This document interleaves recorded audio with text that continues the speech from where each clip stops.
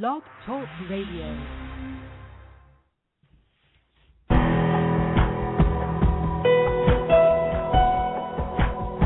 Welcome to our program on Kardec Radio. And now, here's our host, Dr. Vanessa Anceloni.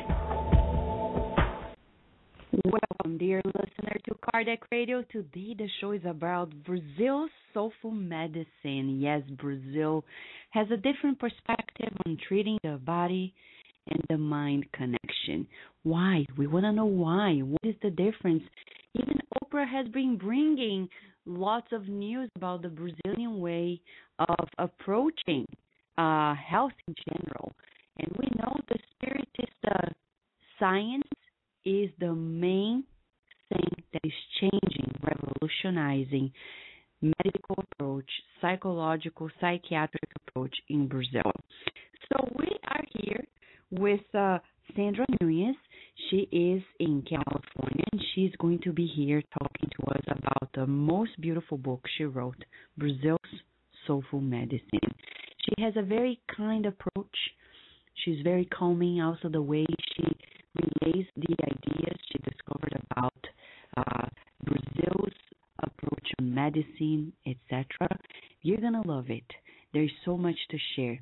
As the book says, it's the story of a nation that leads the world in establishing important scientific principles of communication between the spiritual and physical worlds, where therapeutic techniques are applied with the invocation of divine intervention. Can you believe it? Yes, it is true. And there is so much to know. It's a problem of getting to know more about what's happening here.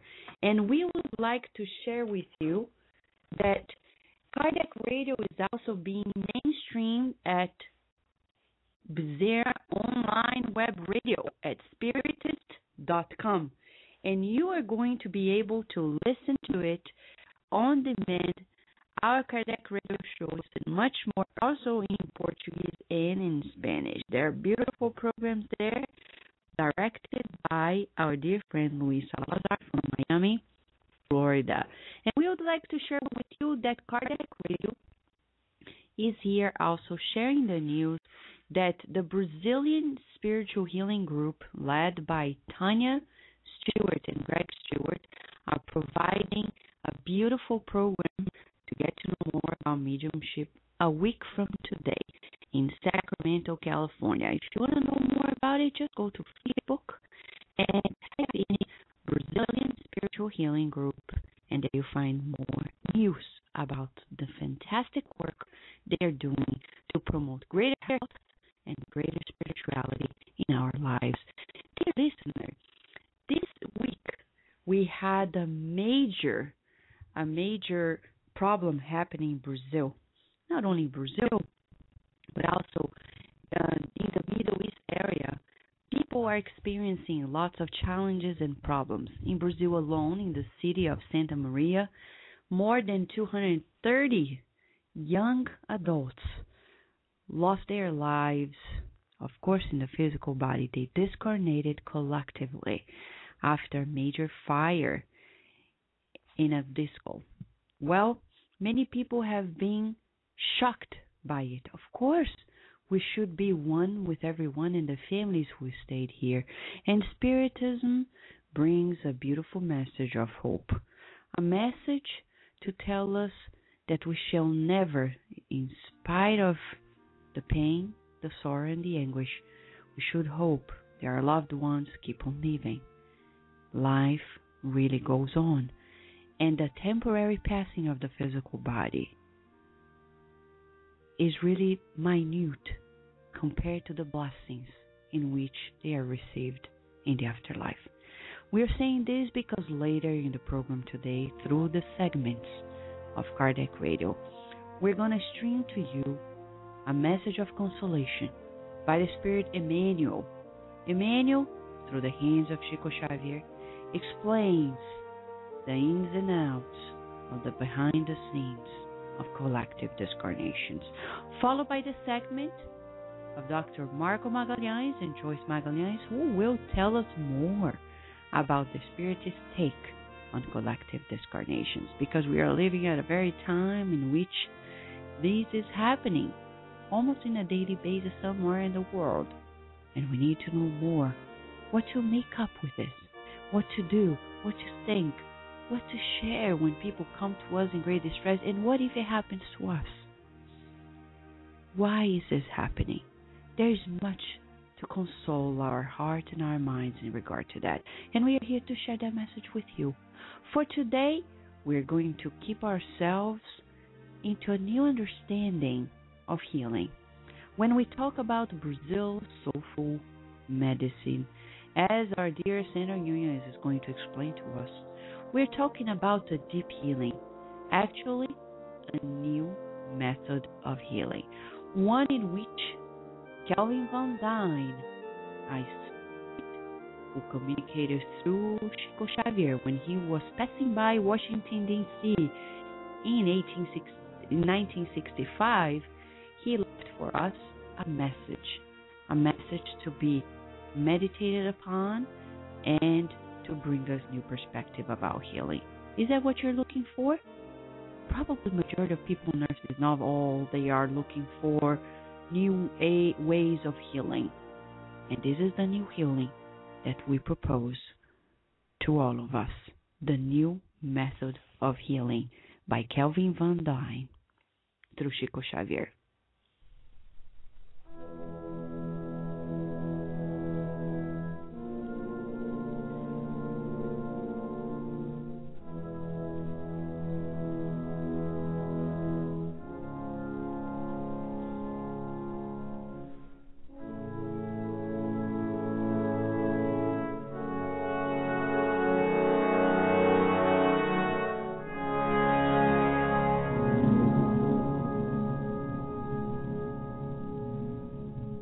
Method of healing. Kelvin Van Dyne. There is a problem in the maintenance of balance and peace that demands reflection. It is the problem of improvement. In order for that to happen on the physical plane, we are perfecting medicine on earth since the Egyptians. The history of the science of healing is one of the most beautiful chapters in human history. Sacrifices, abnegations, heroisms, experiences. All have been done in order to heal infirmities and extinct handicapped, diminish trials, and extinguish organic calamities. Pharmaceutical labs, hospitals, and retreats have been called to the struggle, and any loved one fall ill, they receive our care and resources in order to recover as soon as possible. This is in regard to the body. But what about concerns of the spirit? The individual who gets sick of the viscera also falls sick in his or her mental mechanisms. There are vices of conduct, much as degenerations of the liver. If we provide remedy to the hepatic occurrences, why do we slap the mind of the individual in spiritual perturbations? If we have anesthesia to extract the cancerous formation, why don't we use forgetfulness to extinguish the obsessive process that aggravated itself due to pride and vanity, envy or rebelliousness that one was filled with? Why not treating the one who offends as a sick person who is more in need of care than censure? If a friend appears spiritually deformed, be in the face of bitterness or uncharitableness, let us help him or her to get rebalanced. Let us immediately start with providence applied to the infirmed ones. Let us make them feel better. No one gives liquid fire to the bearers of a gastric ulcer. We never readjust someone's heart with the flames of criticism. Let us clarify the difficult situations, correct mistakes, and establish the truth. But let us not exceed the limits of human goodness and the responsibility to live, as the surgeon restores the lacerated organ without destroying it at knife strokes. Mistakes do exist, but let us experience a new method to heal mistakes. Let us make the one who makes mistakes feel better. Washington, D.C., June 8th, 1965.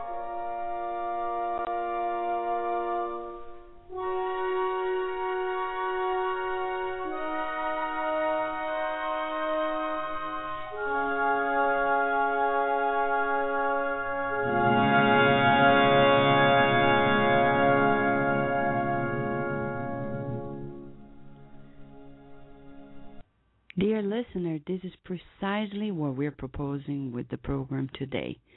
When we're talking about the healing today, it's all about the deep healing, the healing of the soul. In the spiritist perspective, the body sooner or later, no matter how much we take care of it, it's going to perish. Death is an inevitable occurrence in our lives, but the healing of the soul is for immortality. And that's what we're looking for when we're talking about this new approach that is being brought to us. And to kickstart the show in the most beautiful tone, we here have a chapter from the book Happy Life by Joana de Angelis through the medium of Divaldo Franco. Let us listen to this, and after the first break, we're going to have here with us a very beautiful segment. Very beautiful segments in general, and most importantly, this one we're going to discuss about the book by Senra Yunes, Brazil's Soulful Medicine.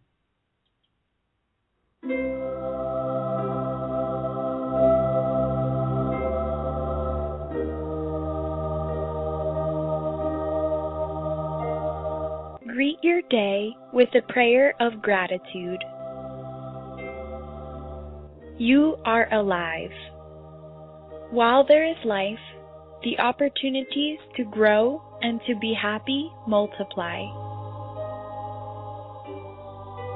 Each day is a new blessing from God, a proof of His love to you.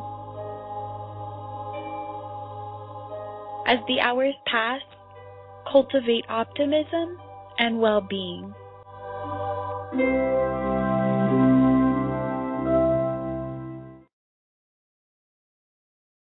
We will return to our program after these messages.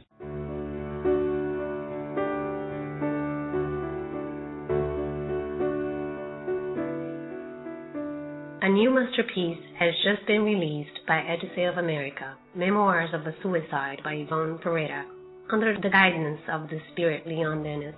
The spirit author, Camilo Castelo Branco, using the pen name Camilo Cândido Botelho, describes to the medium Yvonne Pereira his dreadful experience after discarnated by suicide.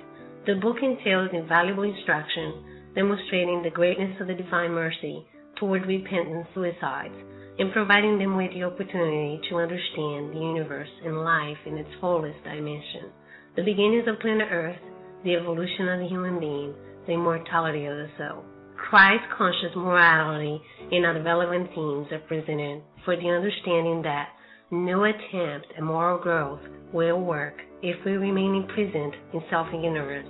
A completing of this work shows that there is a road of reconstruction for those who repent. There is always hope because rehabilitation is possible.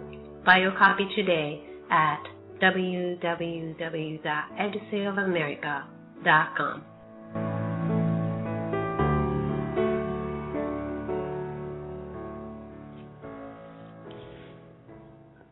Kardec Radio, live every Saturday at 11 a.m. Nourish your soul with Kardec Radio.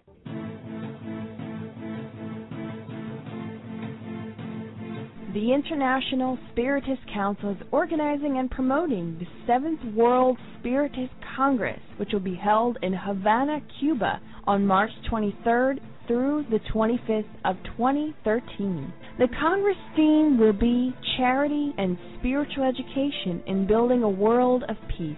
150 years of the Gospel according to Spiritism. For more information, please visit www.7cem.org.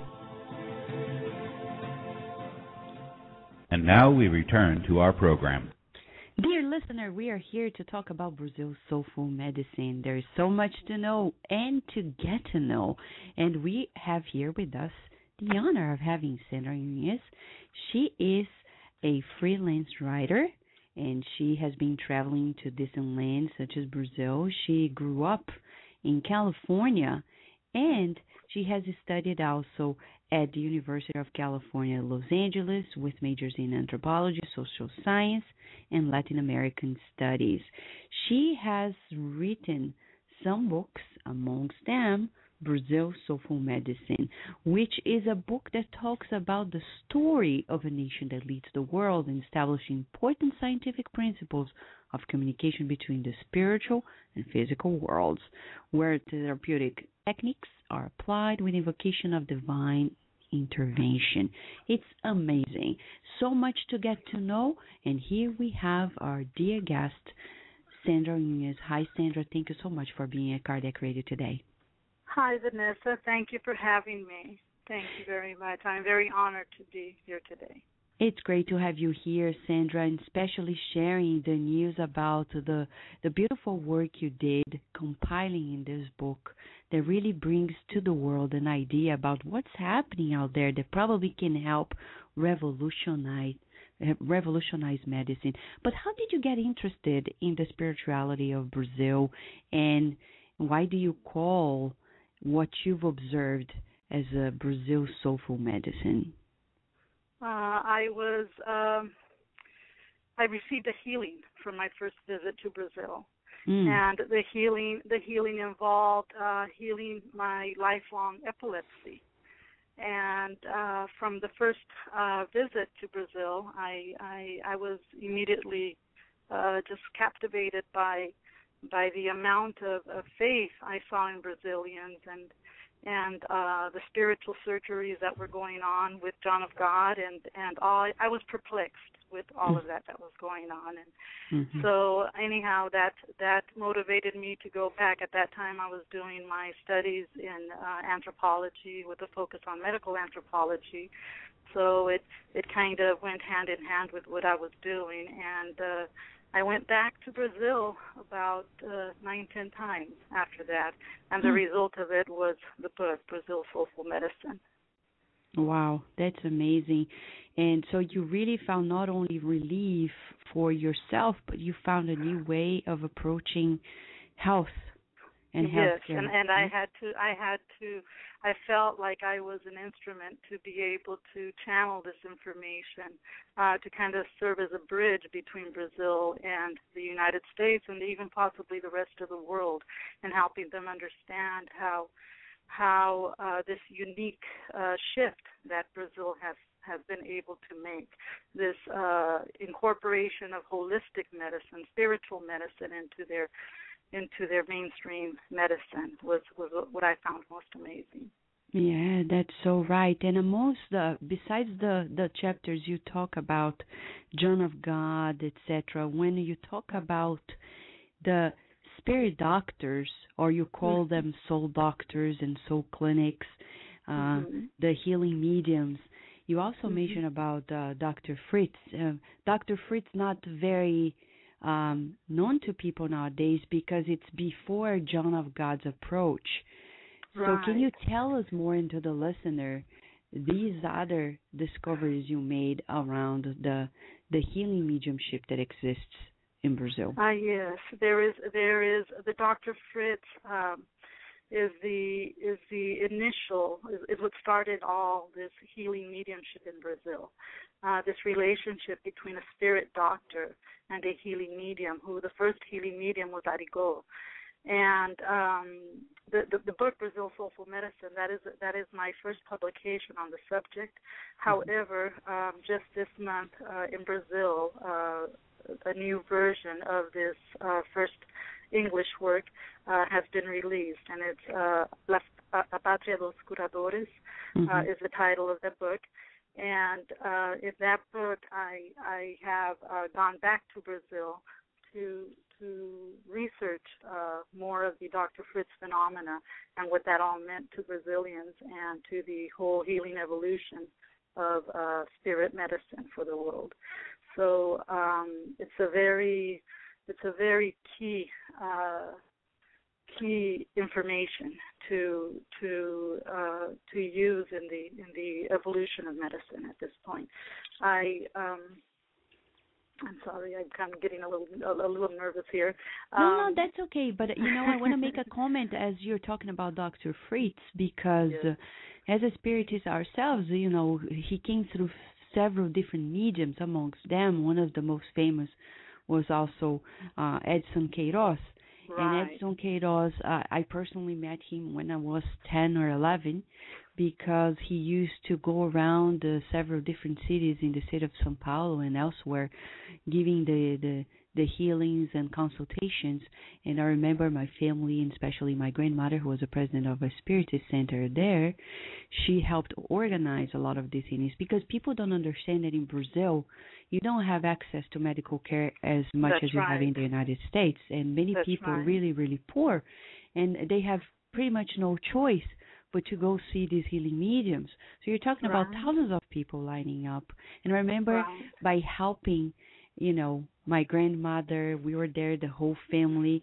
And then she said, Vanessa, you have bronchitis, so today I'm going to ask Dr. Fritz to give you some form of treatment or etc. So I remember laying down on the massage bed, and amongst there were thousands of people there, and he had that German accent, and he turned to me and said, at that time I was 11 years old, he said, she has nothing. She just needs to give passes. I was 11. Of course, I was a spiritist, so I understood the concept.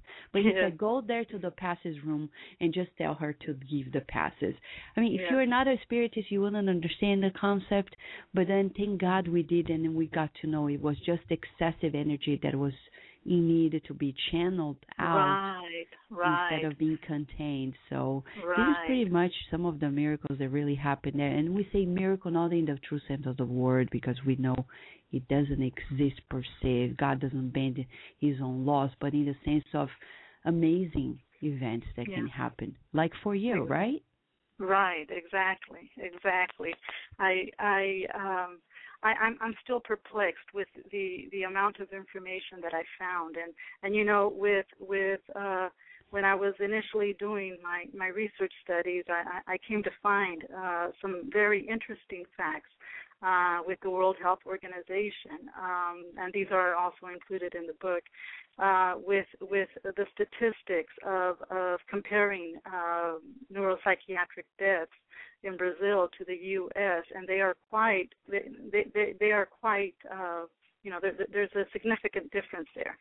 And so that was initially what again alerted me to, that there is something Brazilians are doing in mental health that is obviously working much better than what we're doing here in the United States. And that applied also to chronic death or their statistics, again, by the World Health Organization, that the deaths of Brazilians was a lot. There was a great significance there as well. Just to kind of give you an idea of what those numbers were, the U.S. And this is in the year 2002. The U.S. had over 558,000 deaths, while Brazil had 177,000 deaths. So it's almost like that is a considerable difference. And when we look at immediately the first thing that came to mind was, it's got to be because maybe Brazil spends more money on their health care versus what we spend here, but that was not the case either, because the U.S. spends about 3 times more money than Brazil. And so I started looking at, okay, what is Brazil doing that is different from what we're doing here? And I came to the conclusion that it is their work with spirit, it is their work with soul, it is their work with redirecting patients to a spirit life, to a supernatural faith that is helping patients reorganize themselves and reintegrate themselves, and that again is to me very sweet.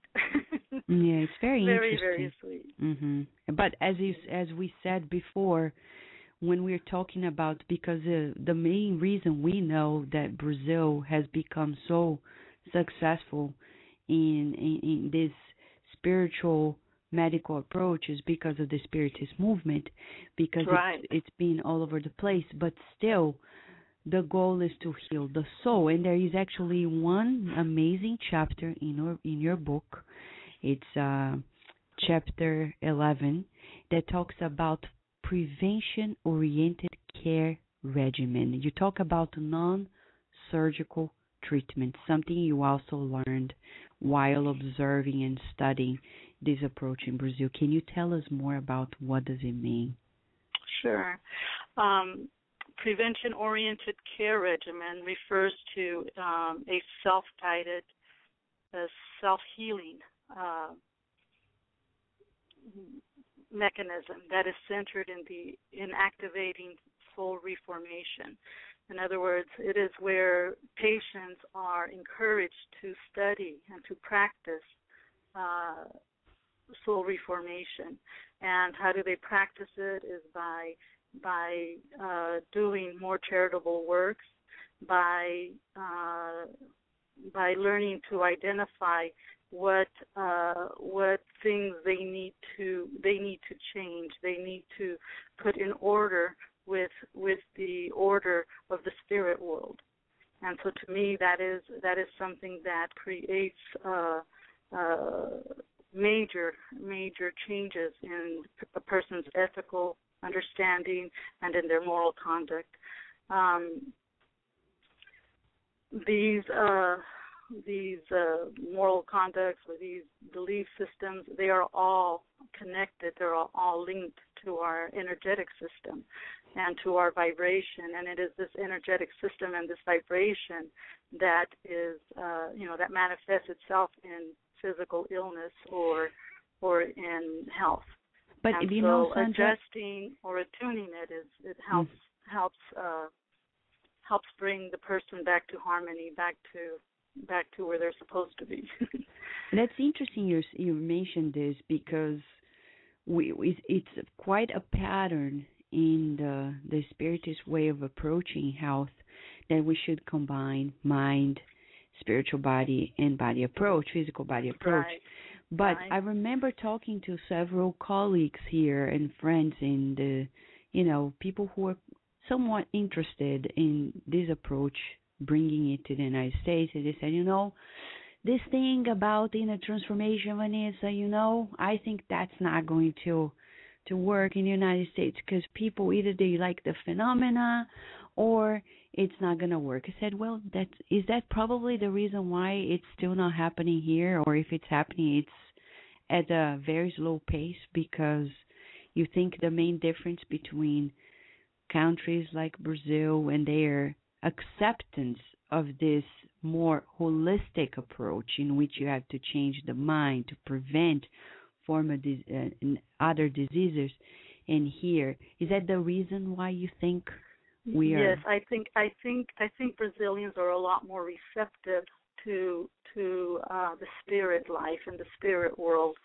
and I think a lot of that has to do with how the history has evolved in Brazil. I'm talking about the spiritist healing movement, how it evolved from a syncretism of beliefs and incorporating, the native views of cosmology and the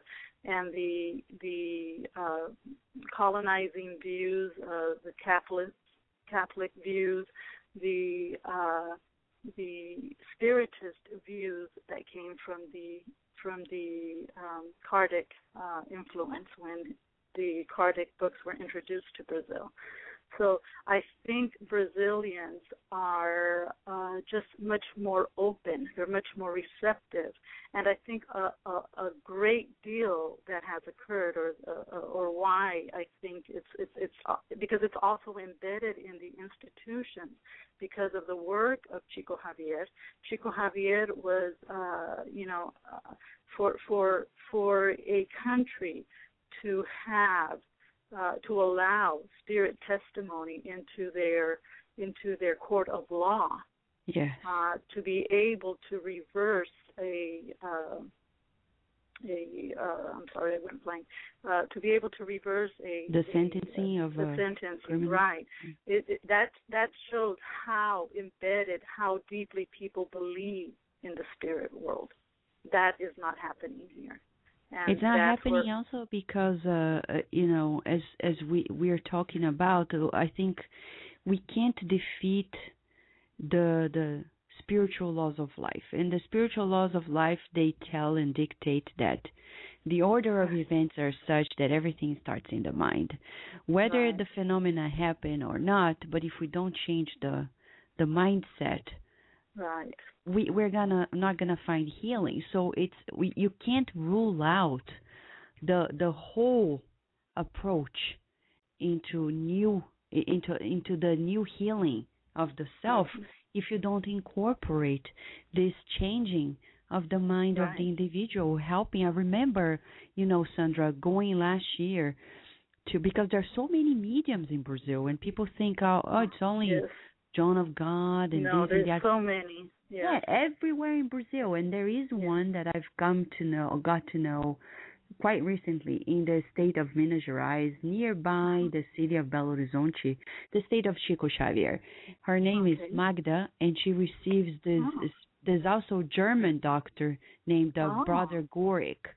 And it's fascinating because when people sit down by the massage bed, after listening to a lecture, after listening to a new approach on this healing, like healing of the soul, ethical moral principles, etc., they sit down, she talks to them, she does she redirects the diagnosis of the physical body. And I'll never forget, as we were watching the procedure, this lady, she was like in her 30s, lay down, and then she started, touching the lower abdomen of the patient.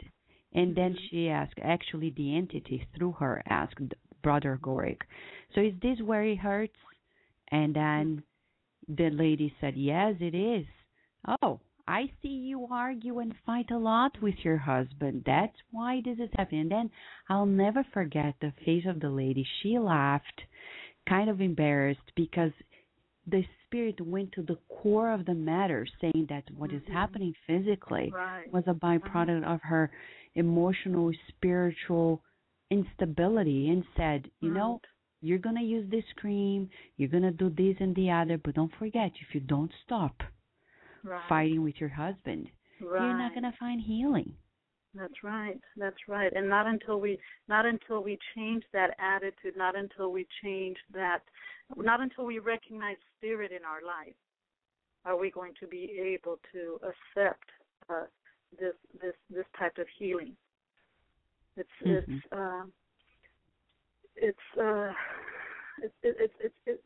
I know it's a very difficult task to accomplish, and that is why I've been so just amazed with the level of work done in Brazil, their level of understanding.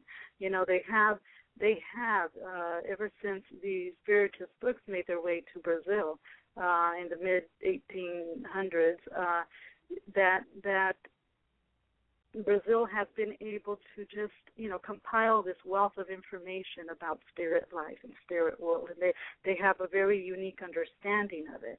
And so, as Chico Xavier said in one of his works, it is Brazil who is going to lead the world in humanizing medicine and in Christianizing, evangelizing the world as well.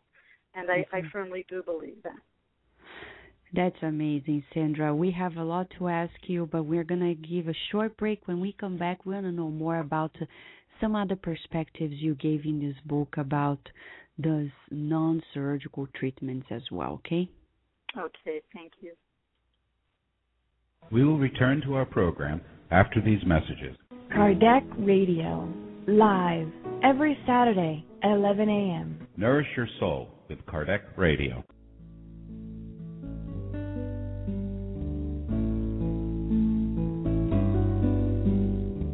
And Life Goes On, in an inspiring novel by the spirit author André Luiz. This book is a spirit's description of the individual after discarnating, and it shows that the lives of the inhabitants of the beyond are related to their mental state. In a novel with 26 chapters, it tells the story of real characters who, upon discarnating, receive the help of spirit friends. These friends encourage them to renew themselves through study and work in order to prepare them to review their lives and understand schemes of the past. thereby enabling them to follow new directives of behavior. This volume teaches us the practice of self-examination in a certainty that, in conformity with the laws of God, life continues full of hope and labor, progress and accomplishment after death.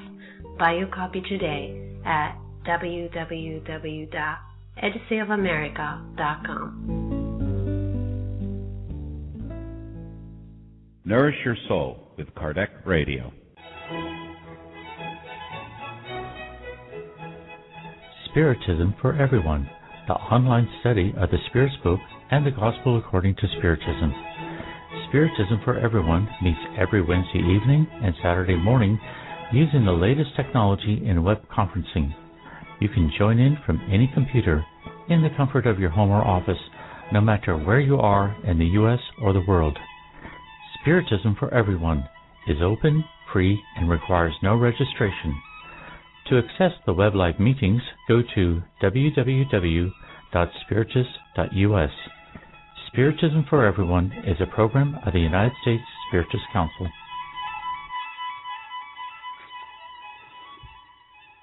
And now we return to our program. Dear listener, we're here talking about Brazil Soulful Medicine with the very author of the book, Sandra Nunes from California. She has been writing freelance, and she also studied with majors in anthropology, social science, and Latin American studies from the University of California in Los Angeles. She has written books and chapters, and especially this book talks about the amazing approach that Brazil has in regards to health. We're not saying it's perfect. Of course, it's not. Brazil has a lot of difficulties, but we're talking about a unique approach that has become quite mainstream in Brazil, one in which, as she says, a nation that leads the world in establishing important scientific principles of communication between the spiritual and physical worlds, where therapeutic techniques are applied with the invocation of the divine intervention. And quoting from her very book, amazing, when it says, page 127, society could gain inner peace in knowing physical life is impermanent, but spiritual life is eternal. There's a lot to know. So, Sandra, as we were talking about we talked about the surgical treatments with the spirit doctors through the mediums, the healing mediums, but you also have a beautiful chapter that talks about the non-surgical treatments, especially when it talks about charitable work like service and the idea of receiving the healing, the passes, the spiritually magnetized water. Can you tell us more about these type of approaches regarding non-surgical treatments? Yes, I think using these instruments, I think Brazilians have come to understand that there are complementary therapeutic interventions that we must all be involved in. And these help the patient harmonize, help them heal.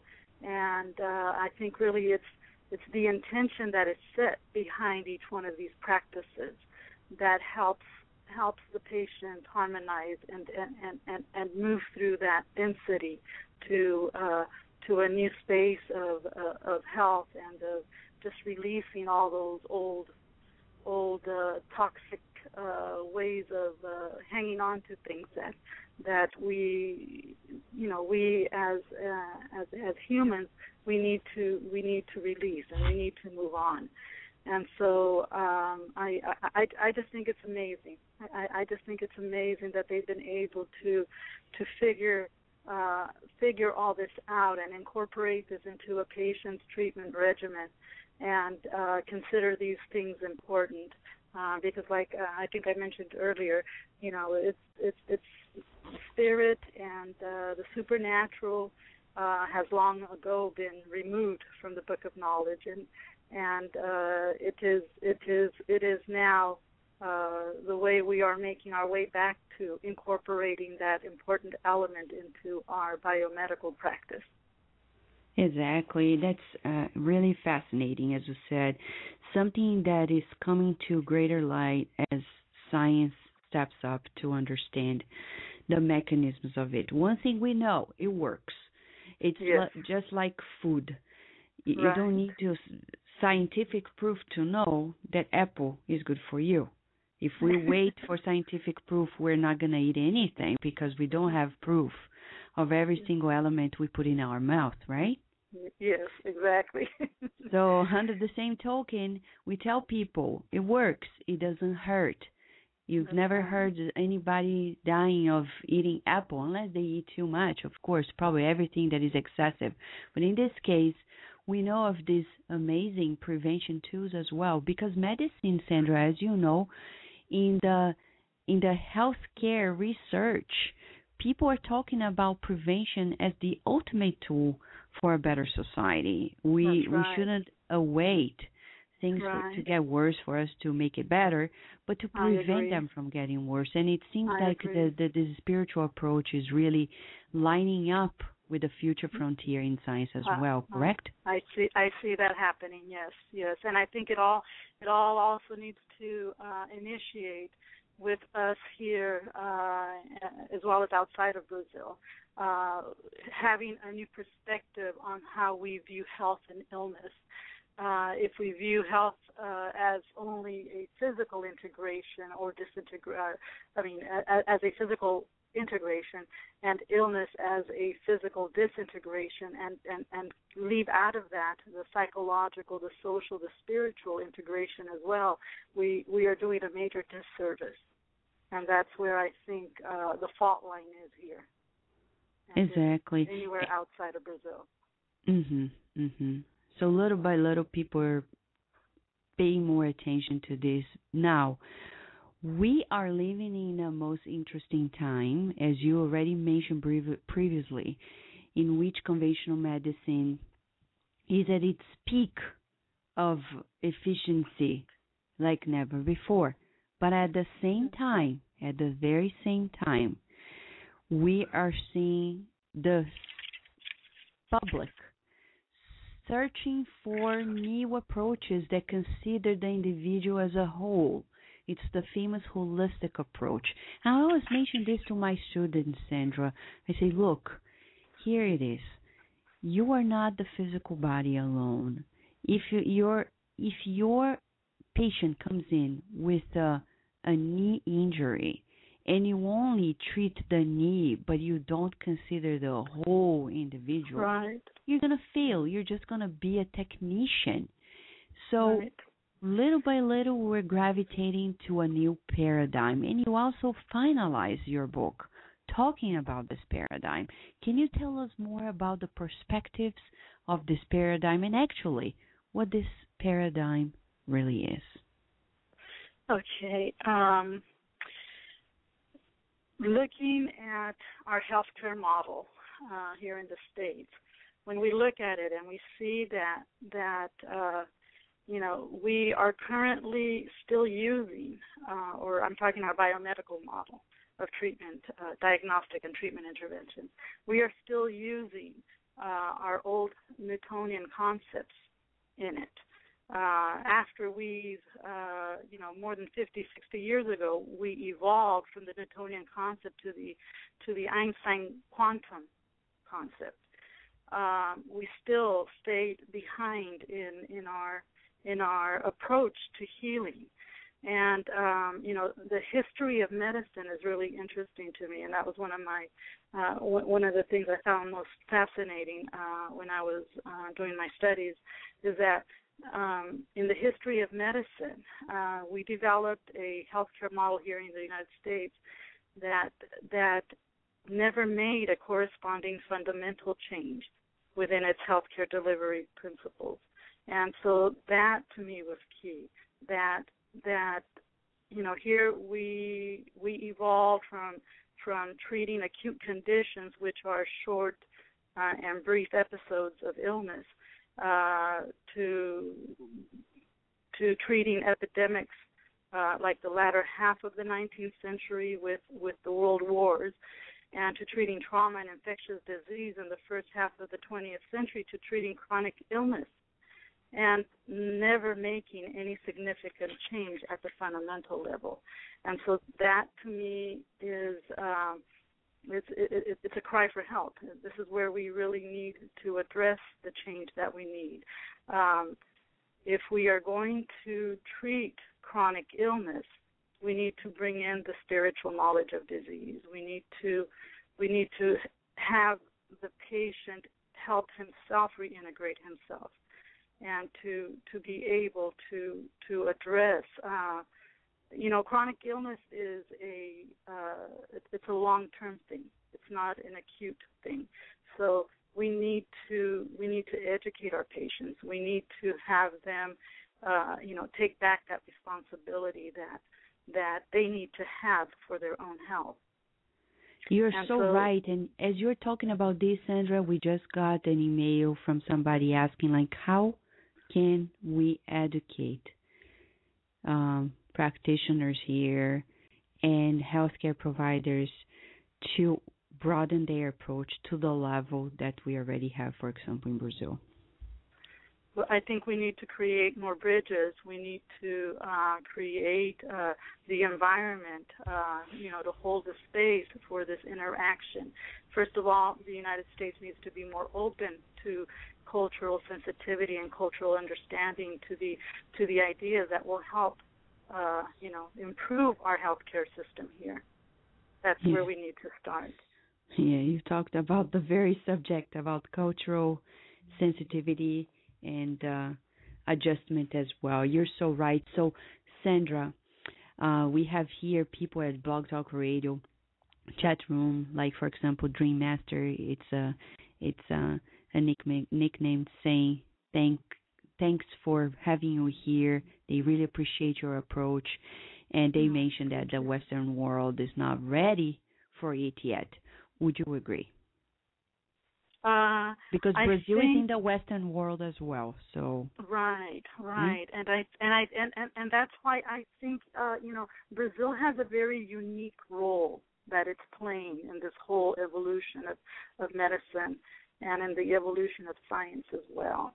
And I think Brazil's role has something to do with the fact that Brazil, its geographic location, and it's the fact that it's one of the lowest places the lowest electromagnetic frequencies are in this area of the world, and I think that's what is helping Brazil make contact with the spirit world, to transmit all of this information through Brazil, and it will eventually be channeled throughout the rest of the world, which is something that is very effectively being done through like the Médico Espírita Asociación and the Federation of Spiritists.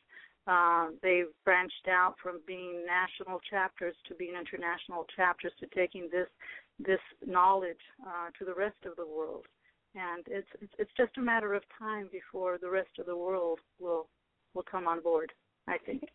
And we think you're right, Sandra, because if you read the book On the Way to the Light by the Spirit Emmanuel through Chico Xavier, in 1938, Emmanuel already disclosed to us, almost like in a prophetic way, that the United States would become almost like the brain of the planet, and it came true in so many ways and forms.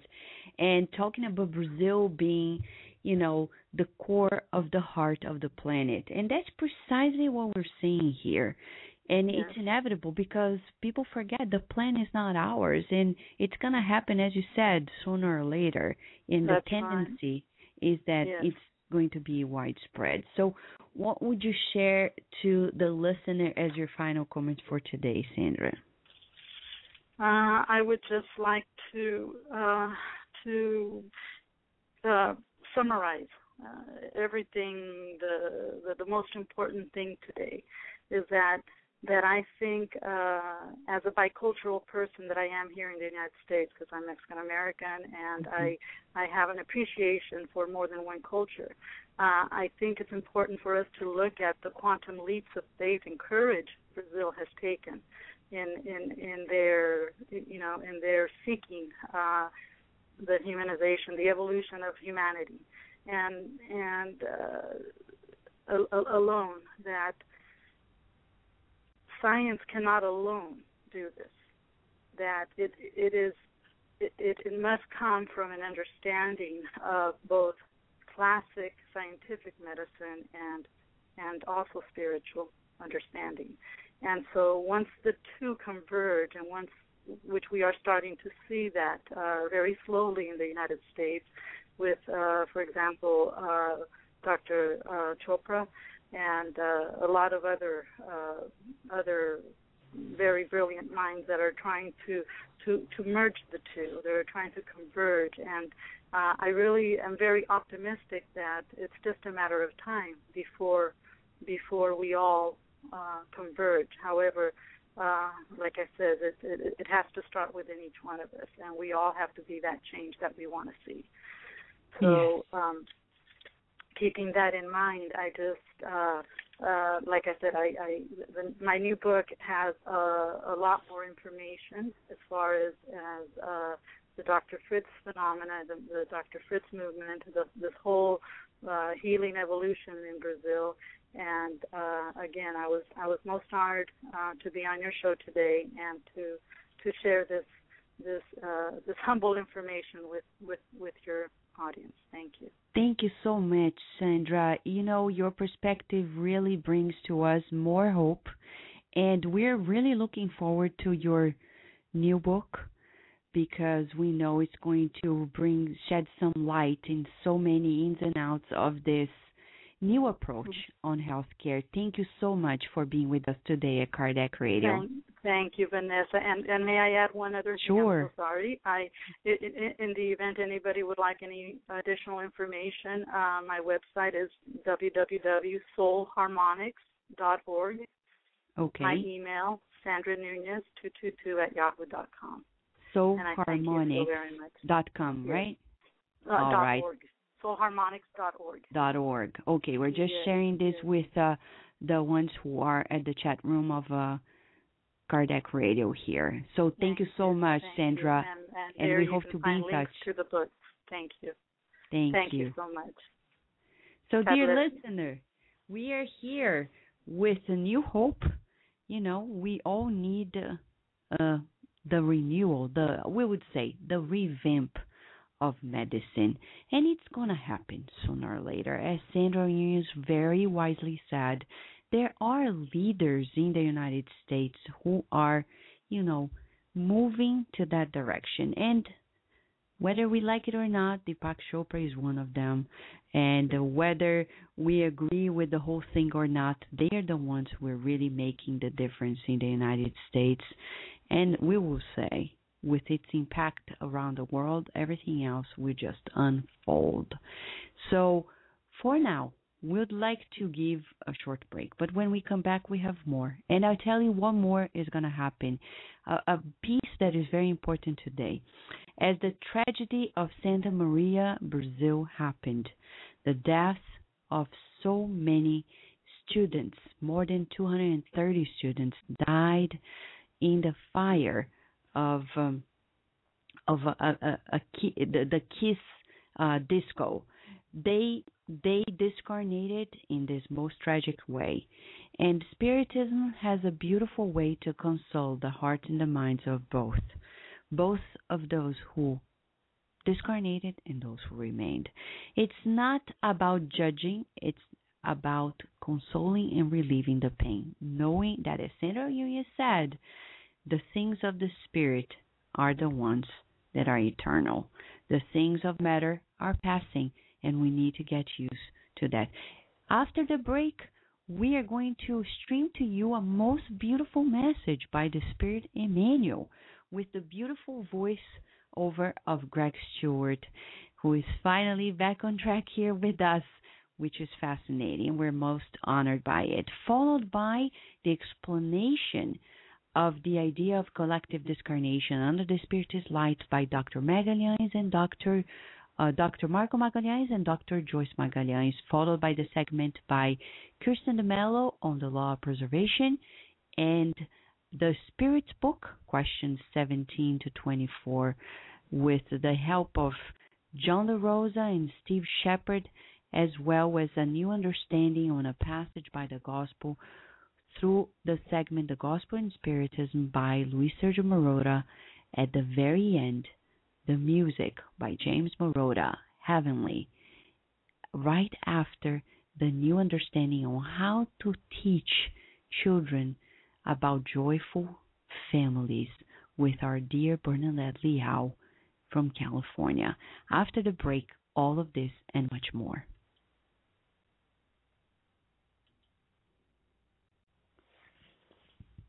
We will return to our program.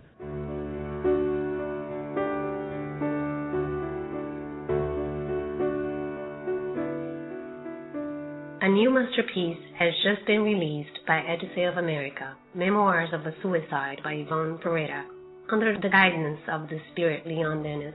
The spirit author, Camilo Castelo Branco, using the pen name Camilo Cândido Botelho, describes to the medium Yvonne Pereira his dreadful experience after discarnated by suicide. The book entails invaluable instruction demonstrating the greatness of the divine mercy toward repentant suicides, and providing them with the opportunity to understand the universe and life in its fullest dimension, the beginnings of planet Earth, the evolution of the human being, the immortality of the soul. Christ-conscious morality and other relevant themes are presented for the understanding that no attempt at moral growth will work if we remain imprisoned in self-ignorance. A completing of this work shows that there is a road of reconstruction for those who repent. There is always hope because rehabilitation is possible. Buy your copy today at www.odysseyofamerica.com.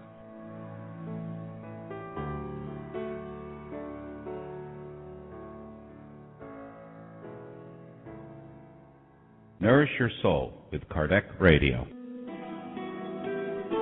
Now in English, the book Action and Reaction by the Spirit Andrea Luiz, psychographed by Chico Xavier. Buy your copy online or via your ebook reader. Go to www.ediceiofamerica.com today.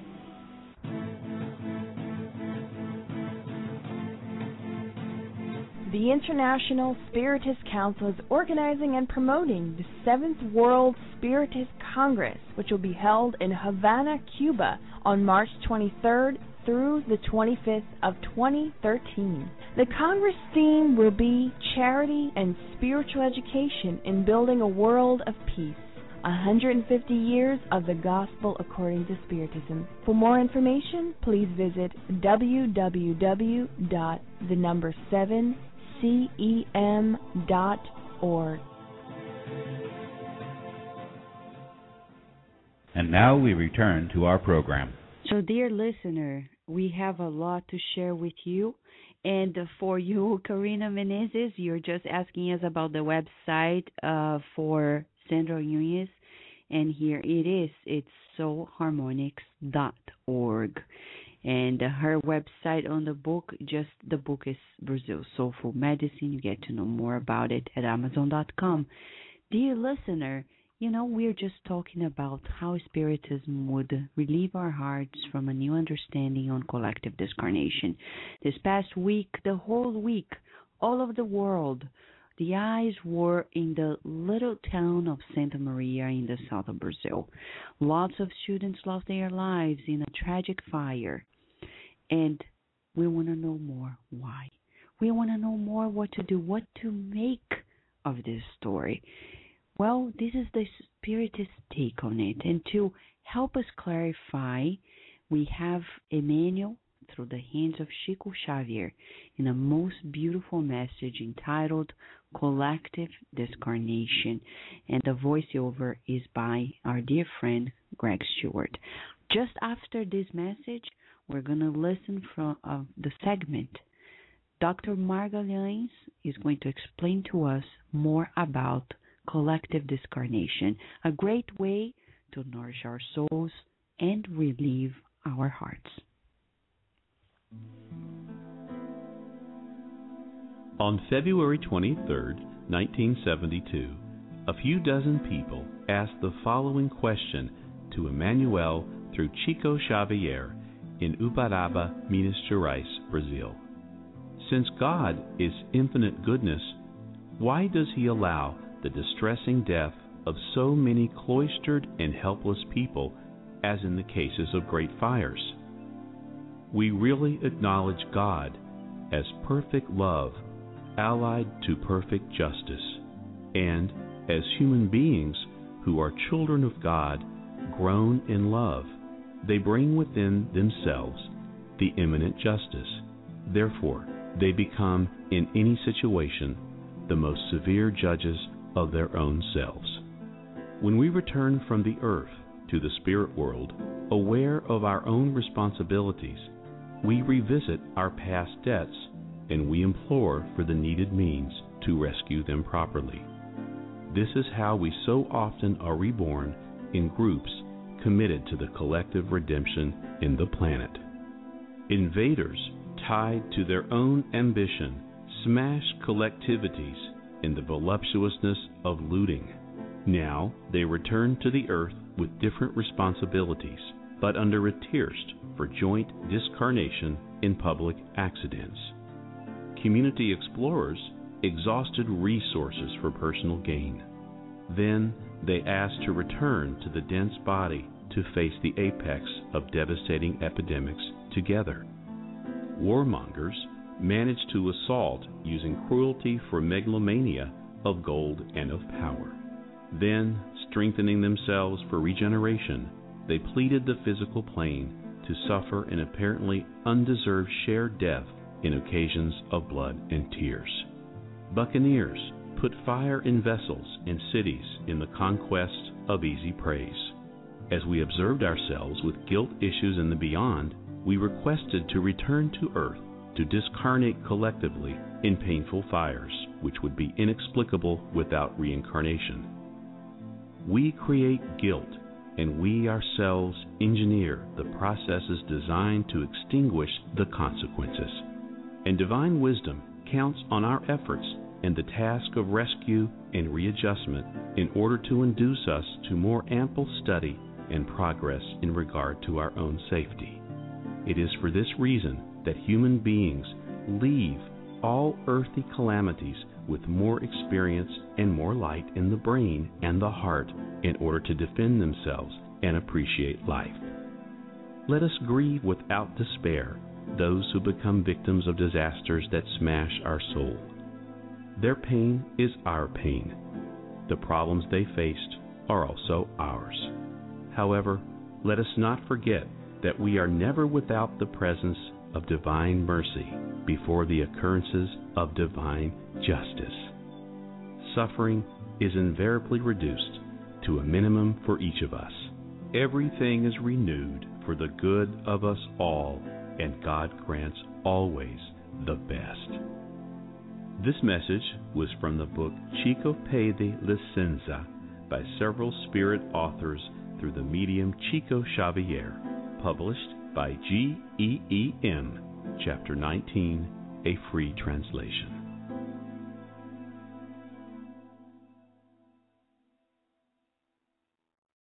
Hello, dear Kardec Radio listener. This is Marco Magalhães, and welcome to the segment Spiritism in Your Life. In the past few months, we've seen a lot of tragedies around the world. Innocent people being killed, fires, accidents, natural disasters, all those implicating in a lot of suffering and multiple collective discarnations. A lot of us, looking at that scenario, will question, where is justice?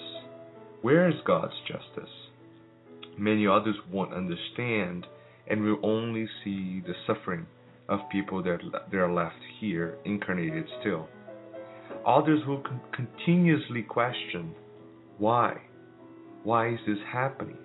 So, in the segment today, we're going to bring the Spiritist view and the understanding of why these processes are actually so important for our spiritual evolution.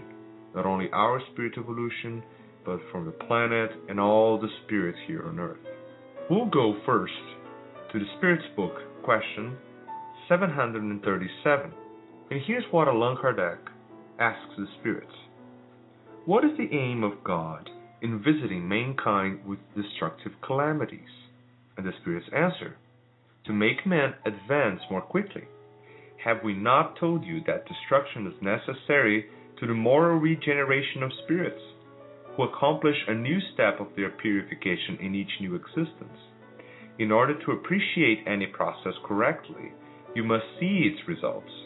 You judge merely from your personal point of view, and you therefore regard those inflictions as calamities, because of the temporary injury they cause you. But such upsettings are often needed in order to make you reach more quickly a better order of things, and to effect, in a few years, what you would otherwise have taken centuries to accomplish.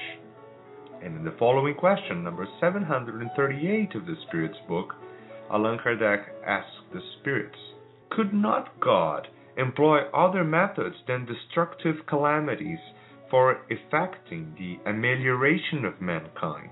And the Spirits answer, yes, and He employs them every day, for He has given to each of you the means of progressing through the knowledge of good and evil.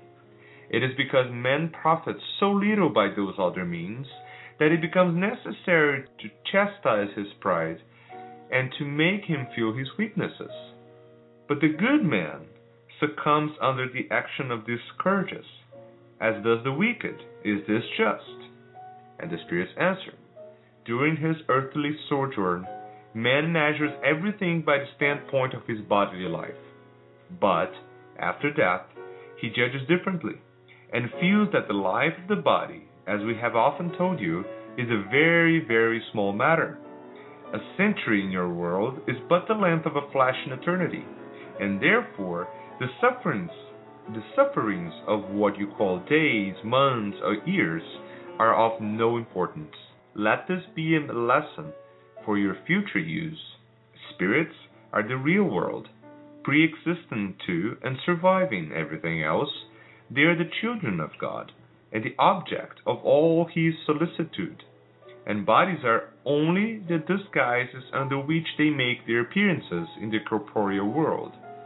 In the great calamities that decimate the human race, the sufferers are like an army that, in the course of a campaign, see its clothing tattered, worn out, or lost.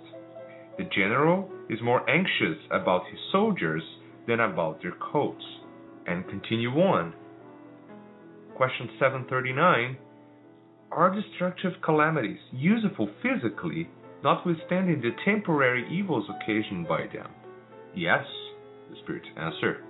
They sometimes change the state of a country, but the good that results from them is often one that will be felt by future generations.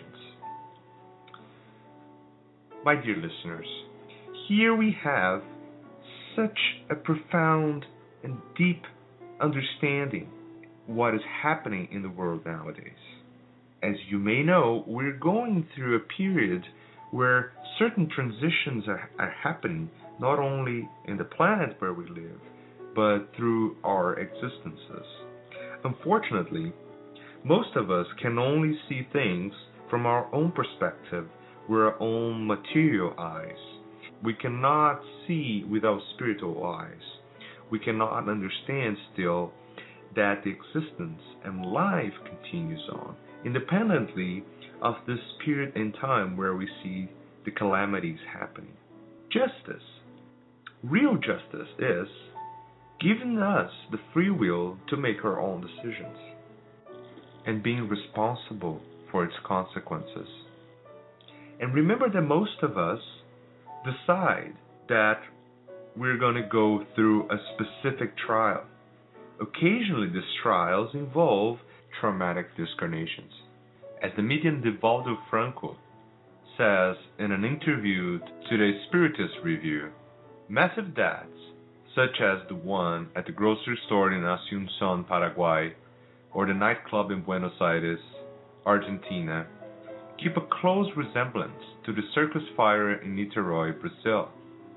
The latter, as explained by the spirit Humberto de Campos through the mediumship of Chico Xavier, was linked to the present reincarnation of ancient Romans responsible for the deaths of early Christians at the circus. In your opinion, do these recent disasters have the same cause? Yes, answers Divaldo, however, not necessarily in connection to the massacre of Christians. Humanity has shed its share of tears at the hands of religious intolerance, arbitrary politics, corrupt government officials, and dishonest businessmen who also played a part in the desecration of the masses. Periodically, the laws of life reunite the offenders of the cosmic consciousness in a traumatic and painful collective death.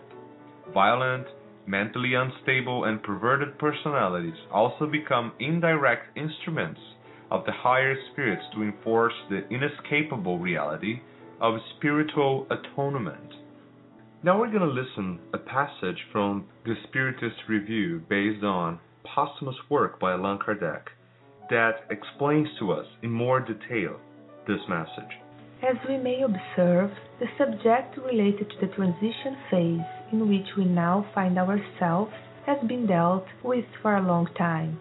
We really are undergoing a period of transformation on earth, from a world of trials and expiation characterized by the manifestation of selfishness, pride, and violence among humans, toward a world of regeneration, in which men and women, despite being far from moral perfection, will be more aware of their condition as immortal, perfectible spirits in the process of evolution, and consequently more involved in their own moral and spiritual advancement.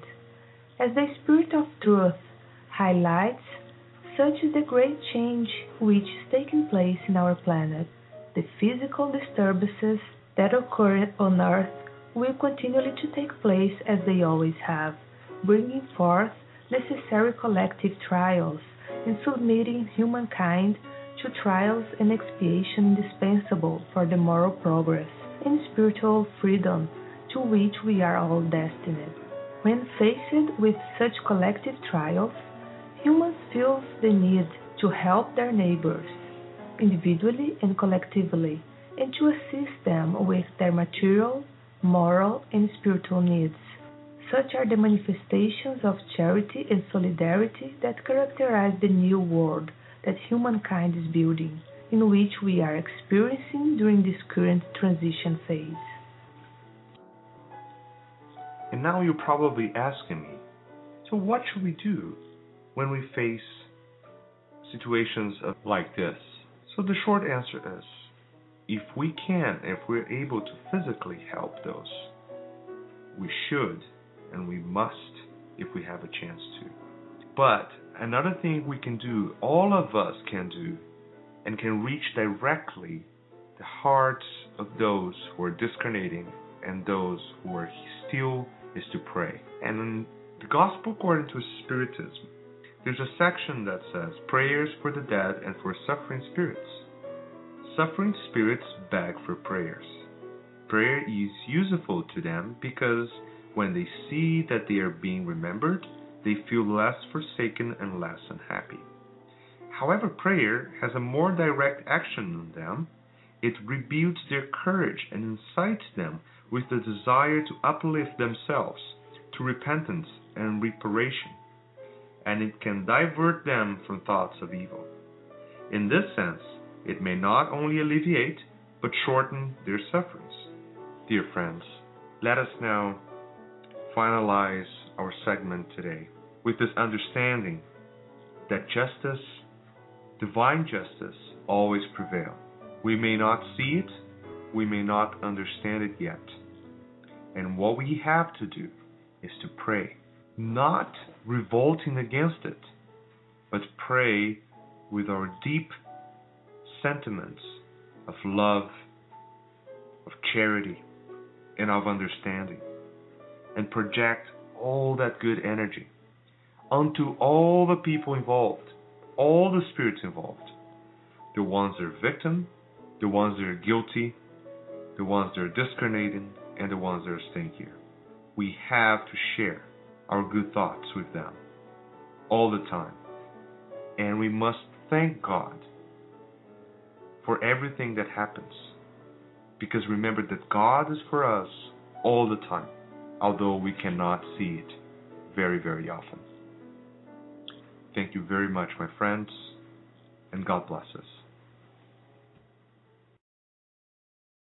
We will return to our program after these messages. Enjoy this new release.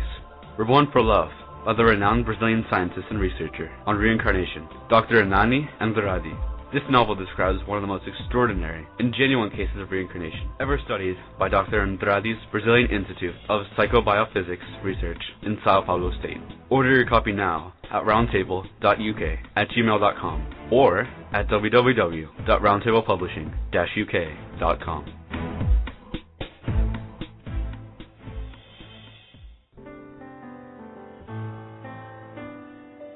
Spiritist Network, your gateway to on-demand Spiritist videos. www.spiritistnetwork.com. Spread the word. Kardec Radio, to learn more about Spiritism. Want to find a good way to explain life after physical death to kids or teenagers? Check out the book Message from a Teen in the Spirit World by the Spirit Neo Lucio and psychographed by Chico Xavier. In this book, a teenager named Carlos explains his impressions on the new life in the spirit realm with his discarnate relatives and new friends. Purchase your copy online at www.ssbaltimore.org.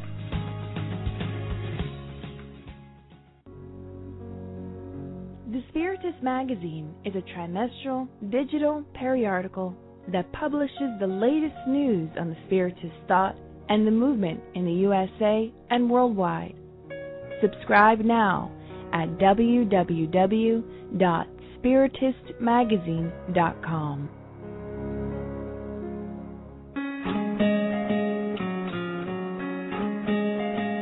In the book, A Primer on Being Good by the Spirit Maymay, psychographed by the medium Chico Xavier, explains in simple language appropriate for children two paths in life, the path of good or the path of evil. God has granted us the freedom to choose either one. Purchase your copy online at www.ssbaltimore.org. Now we return to our program.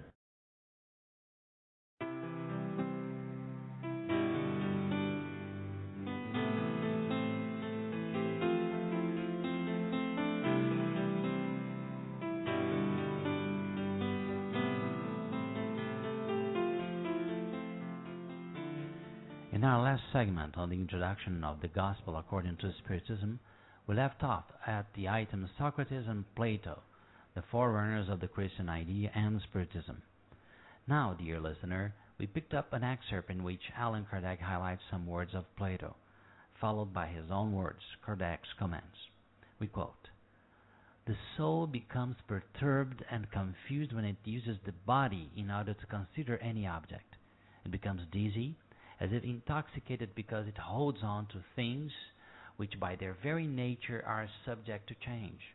Whereas, when man contemplates his very essence, he directs himself to that which is pure, eternal, and immortal, and seeing that his soul is of this nature, he remains joined to this state as long as he can. His perturbations then cease because he is joined to that which is immutable, and this is the state of the soul called wisdom."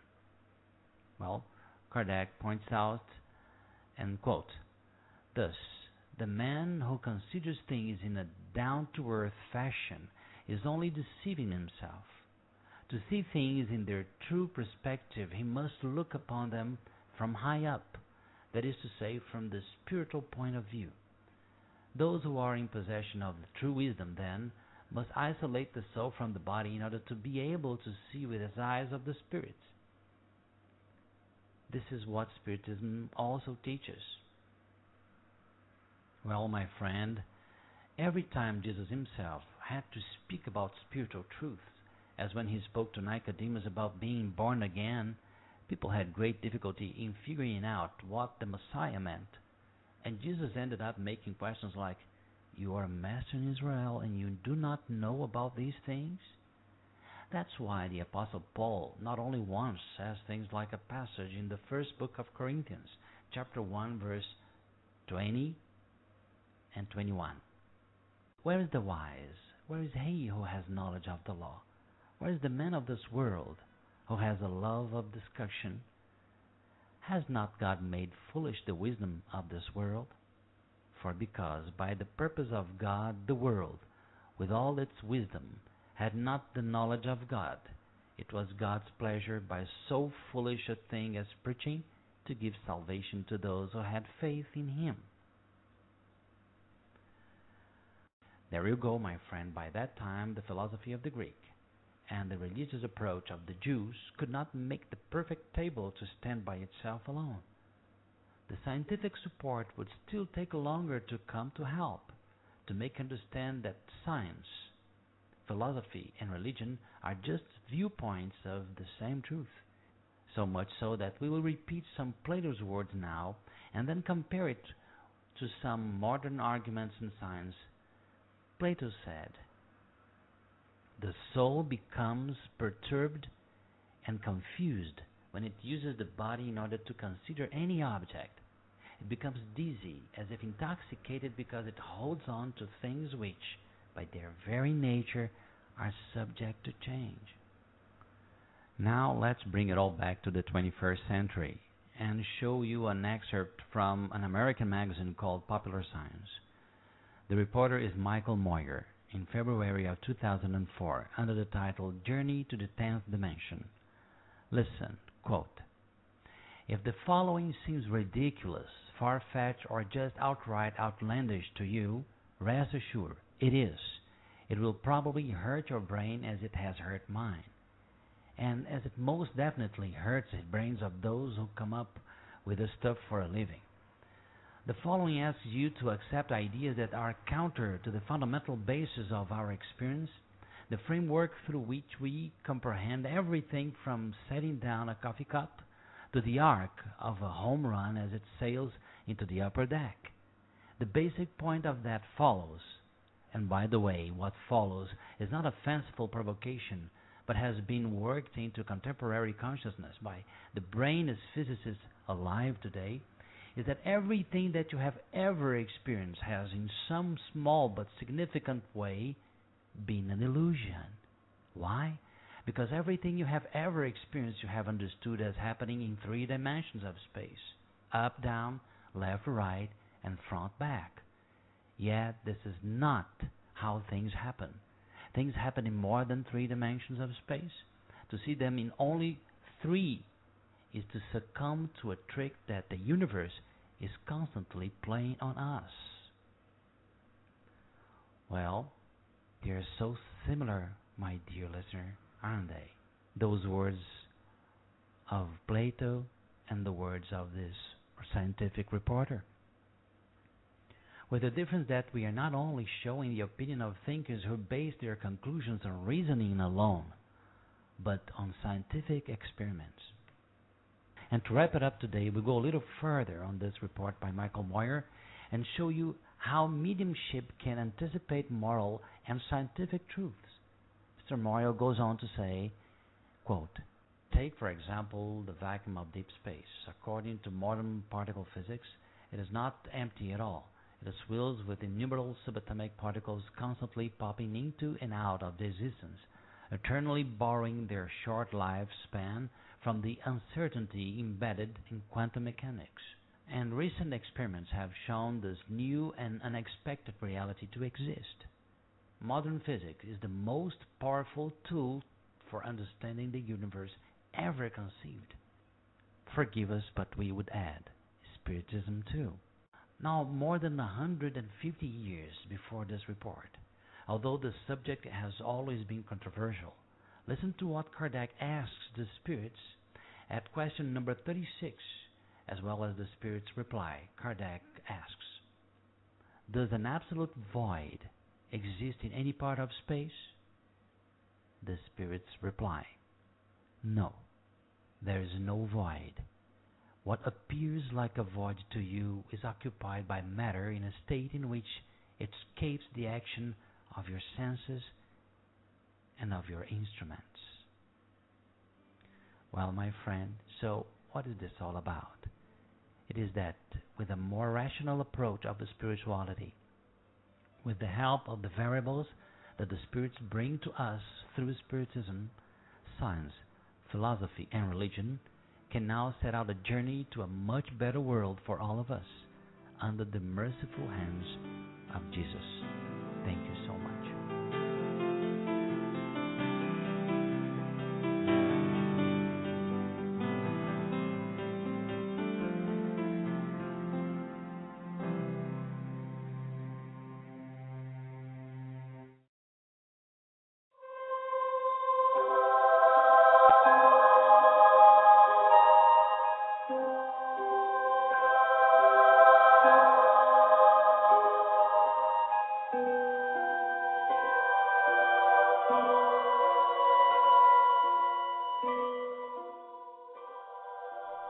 Chapter 2, The General Elements of the Universe, the Knowledge of the Origin of Things.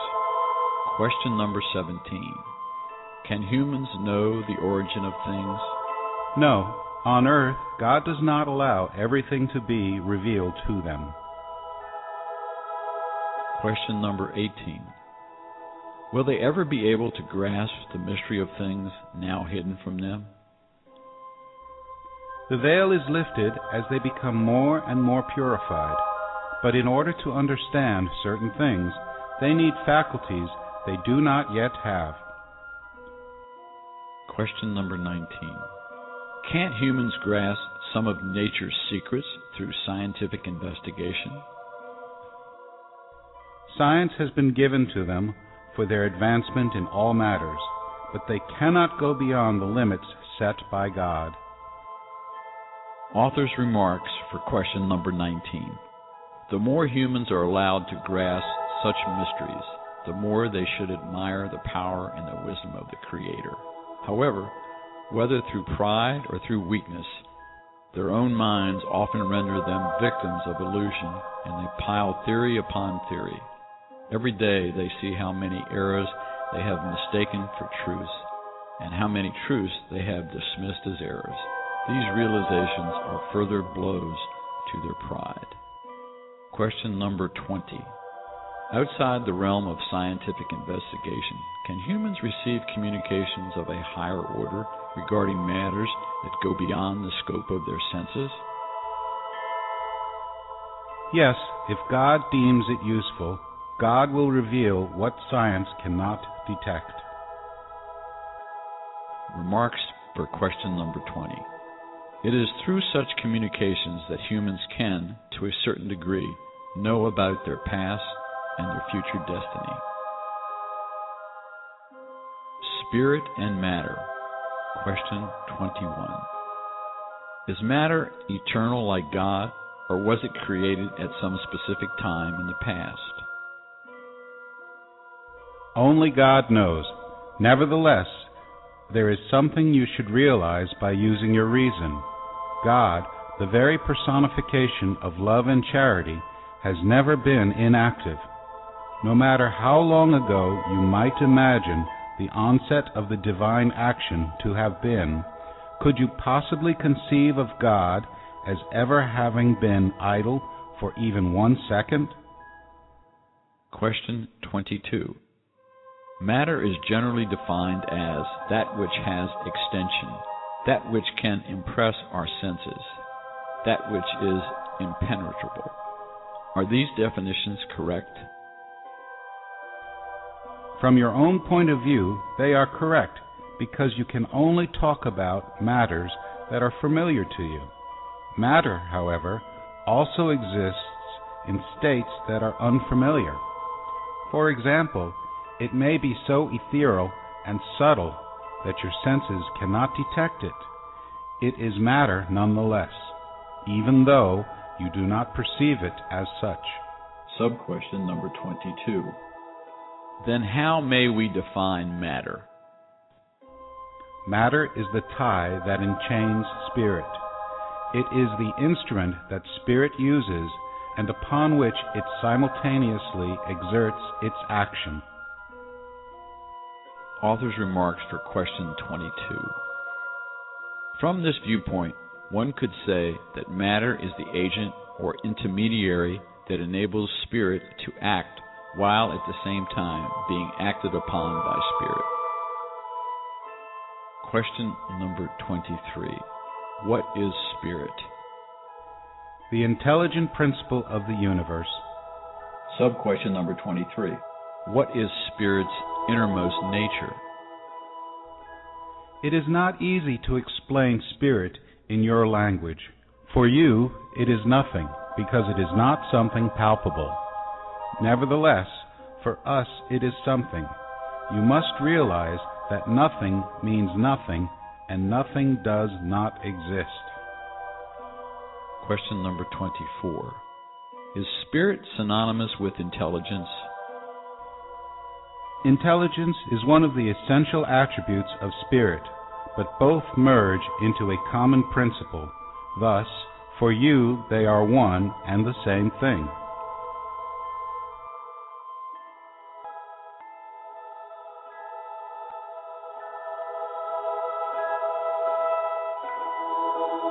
We will return to our program after these messages. Would you like to liberate yourself from your life struggles or to find inner balance? The Inner Journey CD has 3 beautiful visualizations that will help you bring harmony to your life. As Joanna DeAngeli tells us to, live in a way that you leave enlightening footprints in your pathway as if they were stars pointing out the pathway to happiness. To find this CD, go to the bookstore on the Spiritist Society of Baltimore webpage, www.ssbaltimore.org. That is www.ssbaltimore.org, and start your inner journey today. Nourish your soul with Kardec Radio.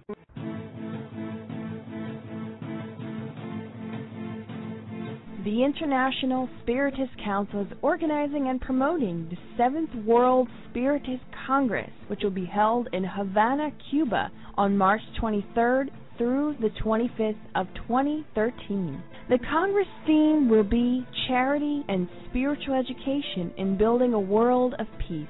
150 years of the Gospel according to Spiritism. For more information, please visit www.7cem.org.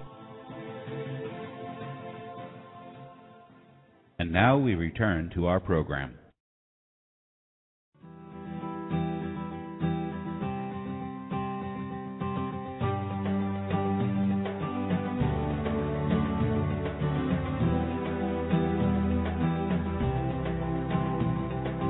Welcome, dear Kardec Radio listeners, to the Spiritist Moment.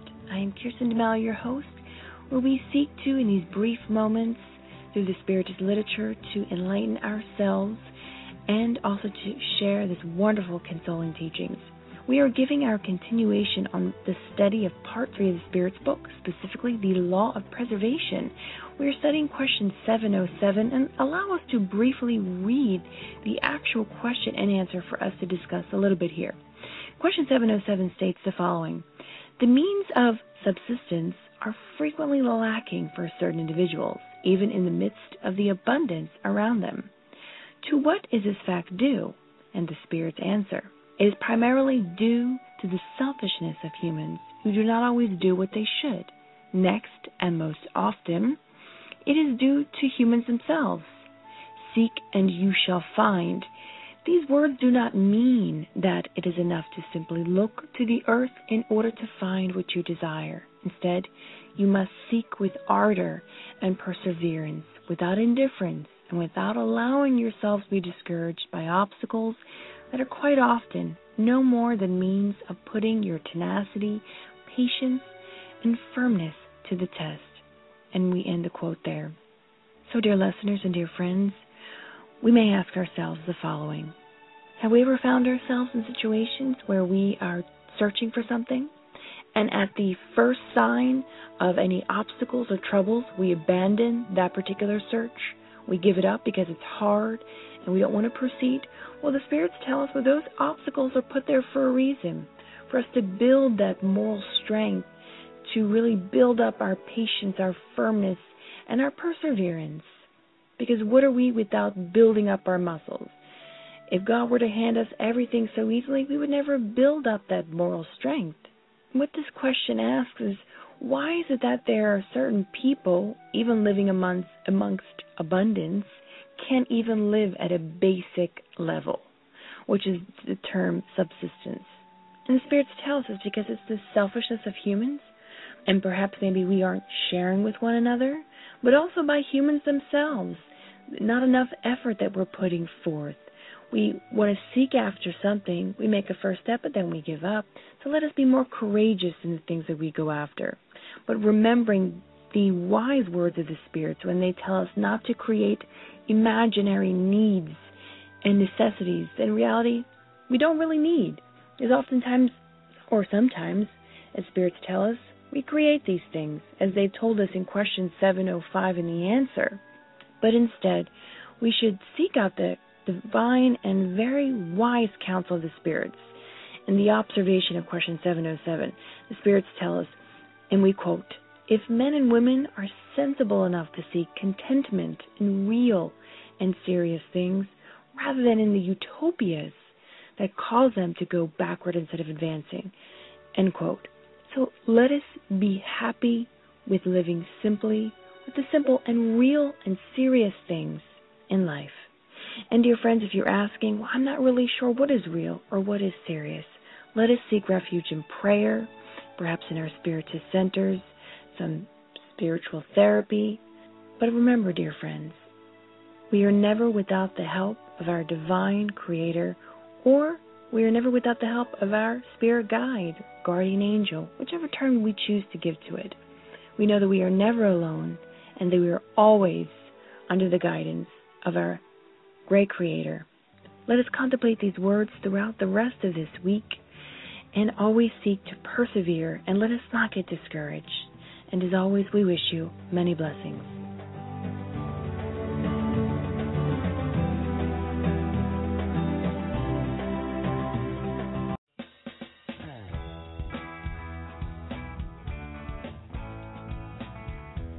Welcome to our Youth Education Spiritism with Kardec Radio.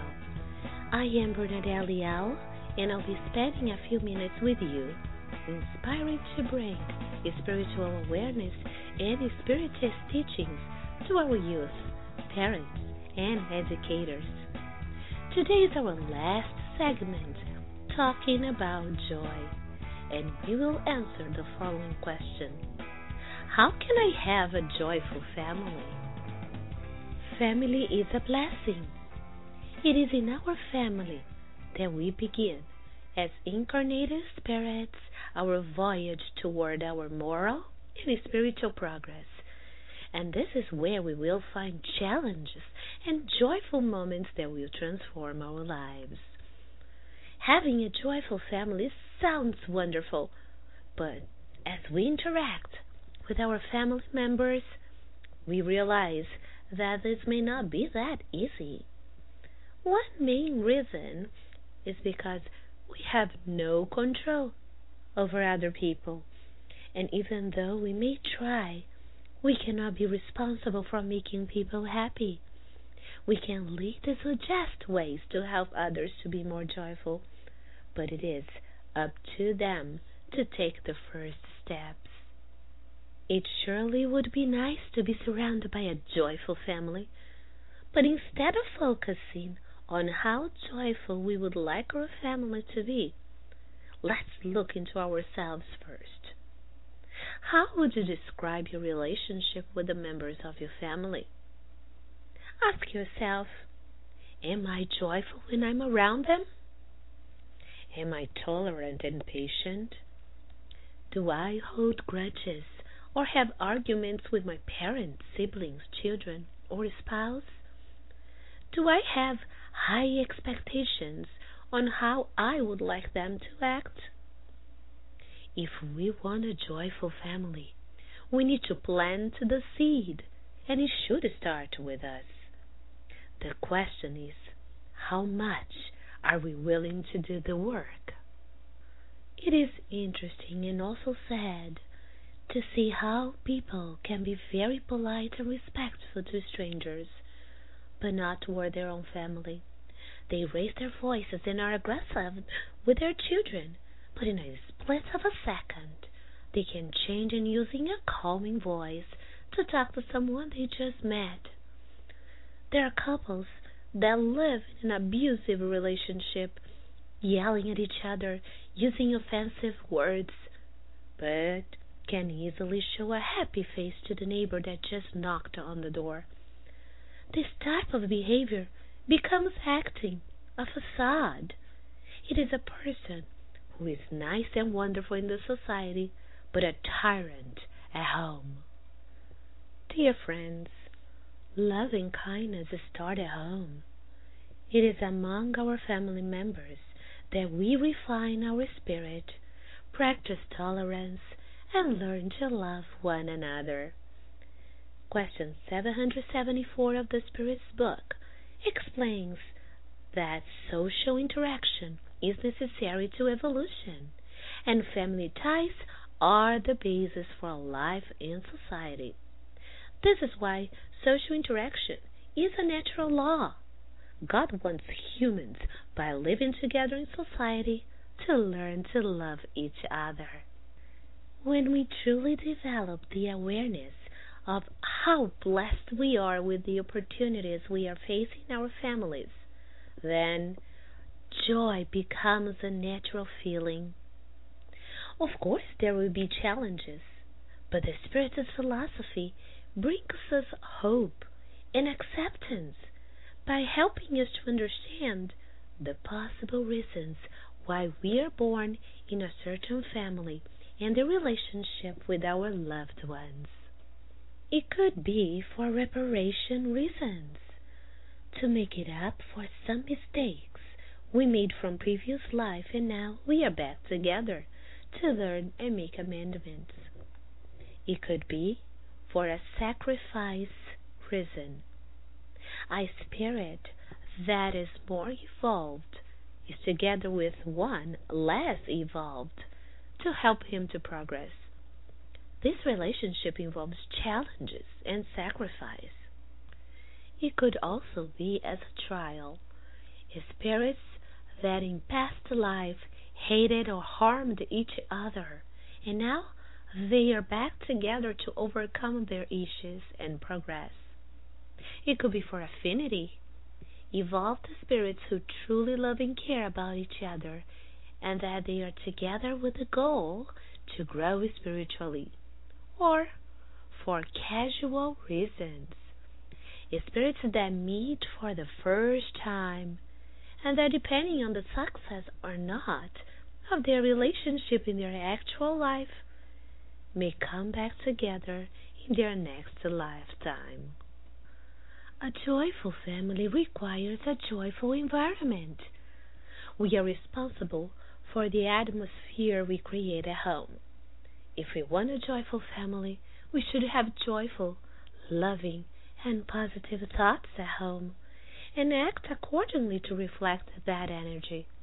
That is why it is so important to pray at home.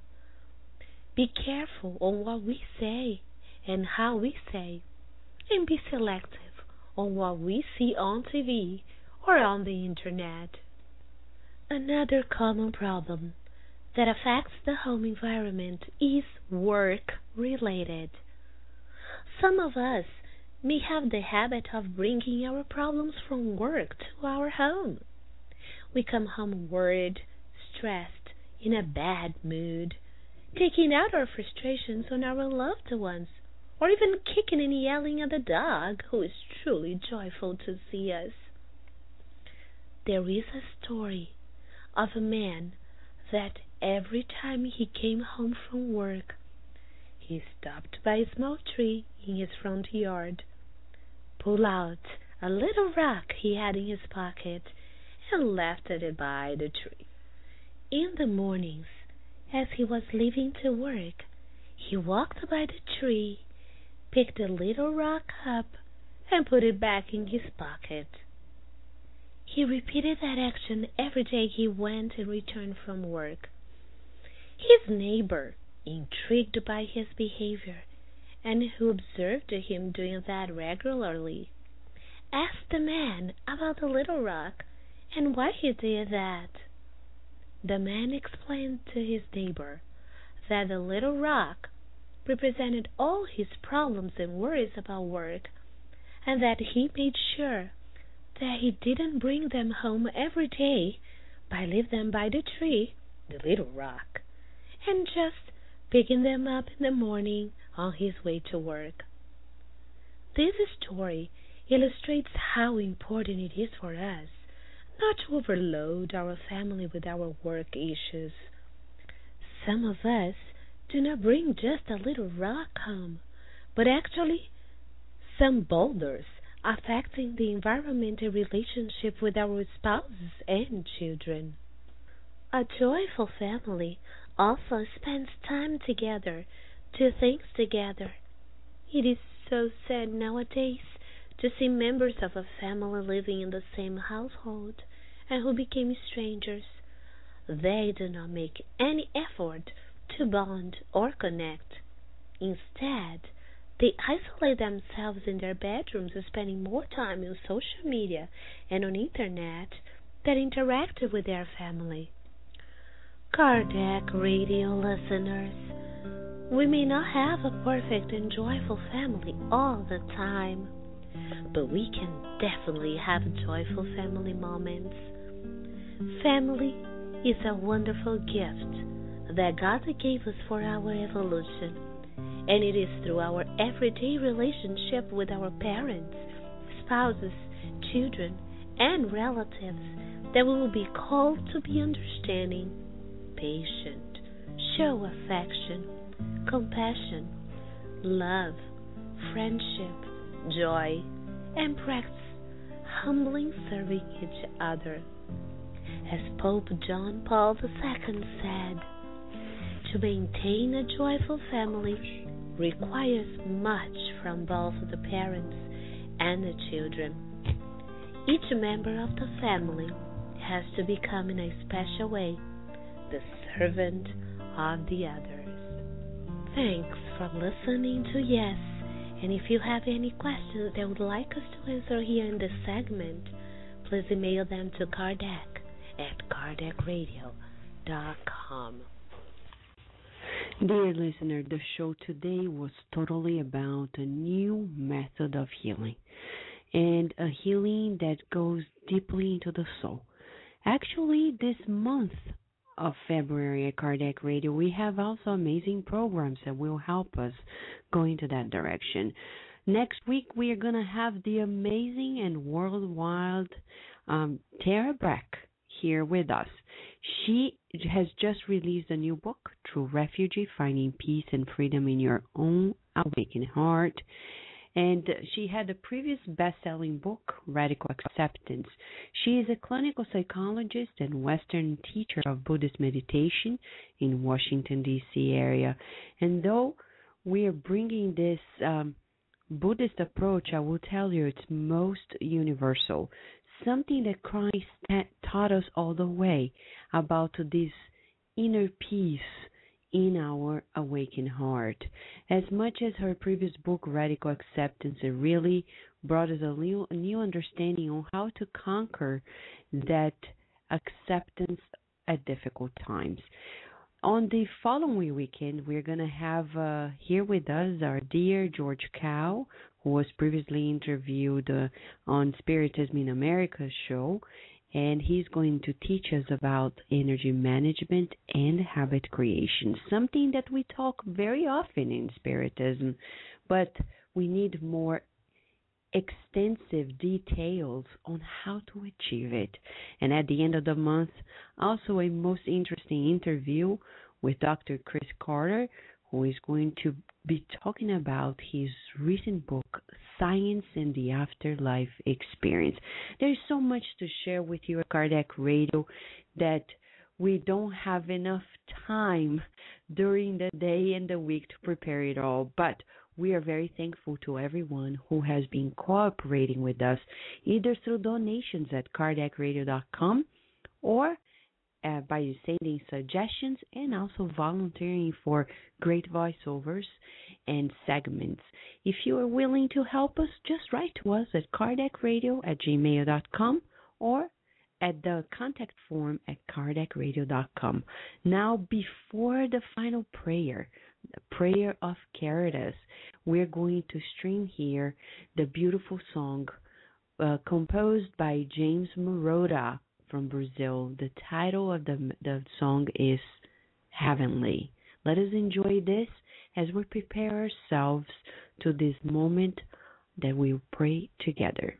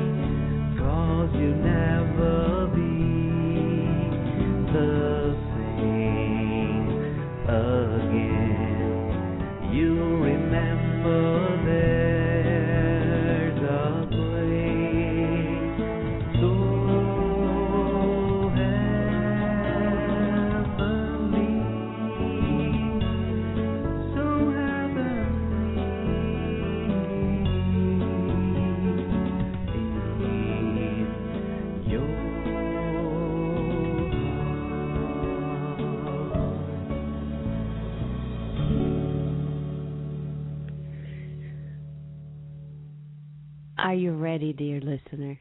Right now is that moment of Kardec Radio live show when we pray together. You may be asking, why do we pray? You know, prayer is communication with God. It's not the only way, but it is one of the ways in which we communicate. Another way is by doing good deeds. But we pray because no matter how right or wrong we are in our lives, we need to communicate with God all the more. Some people say, I don't pray because I feel so wrong, that I'm ashamed. I don't have the courage even to talk to God. Well, that's the time we need to talk to God all the more, when we feel ashamed and when we are feeling that we made a mistake. So whether we are joyful and being grateful, This is one of the ways and the reasons why we pray. Or also the day we need to ask for strength to keep on walking and to keep on marching towards the goal, the greater goal of life, which is inner growth. Or also when we are so mesmerized by God's providence that we would like to praise God by praying as well. The prayer of Caritas is an amazing prayer that was compiled by the very Spirit Caritas, who was a martyr in ancient Rome. She compiled this beautiful prayer that summarizes everything sometimes we want to say in a prayer. And if you want a copy of this prayer, you can go to the Spiritist magazine. In one of the previous issues, we have published the whole writing of the prayer. Or in Sandra Nunez's book, Brazil's Soulful Medicine, in one of the chapters, the Prayer of Caritas. It's on page 143. It's right there. So let us raise our thoughts and visualize stars of radiating light reaching everyone on planet Earth, bringing healing, bringing peace, bringing new hope.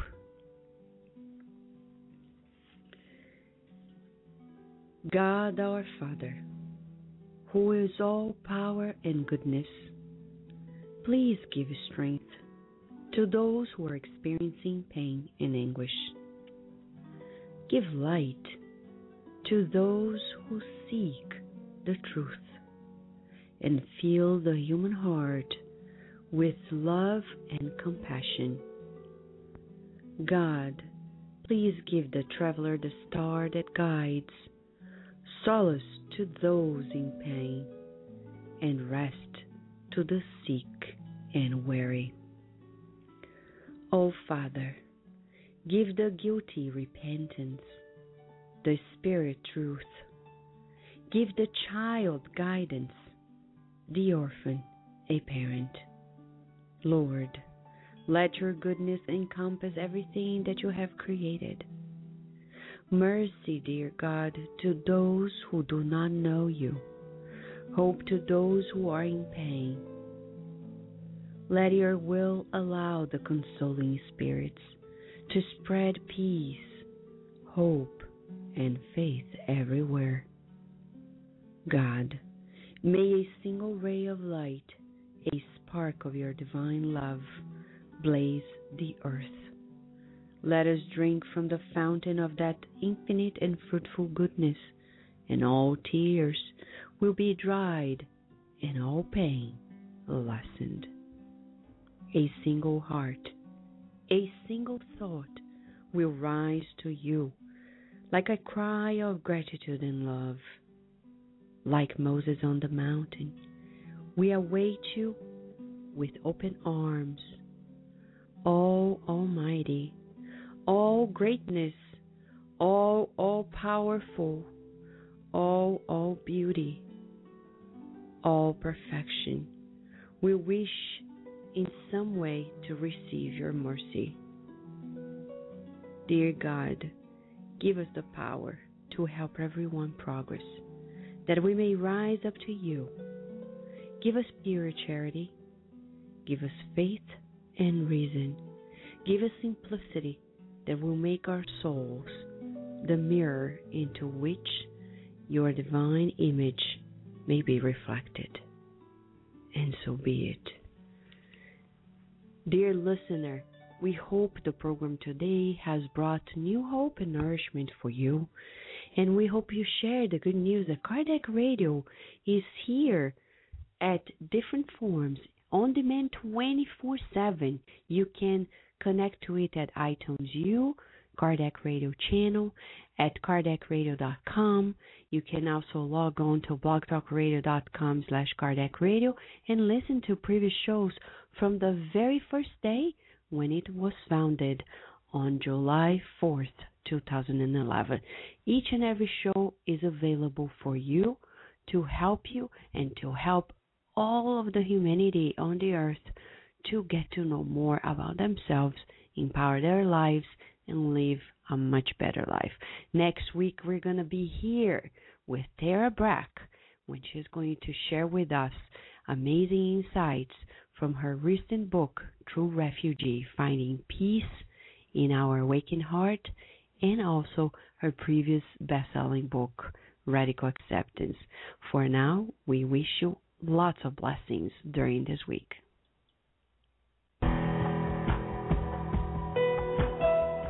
Thank you for listening to Kardec Radio, broadcasting live every Saturday morning at 11 a.m. Eastern Standard Time. Email us and share your comments at www.kardecradio.com. Until next time, we wish you many blessings.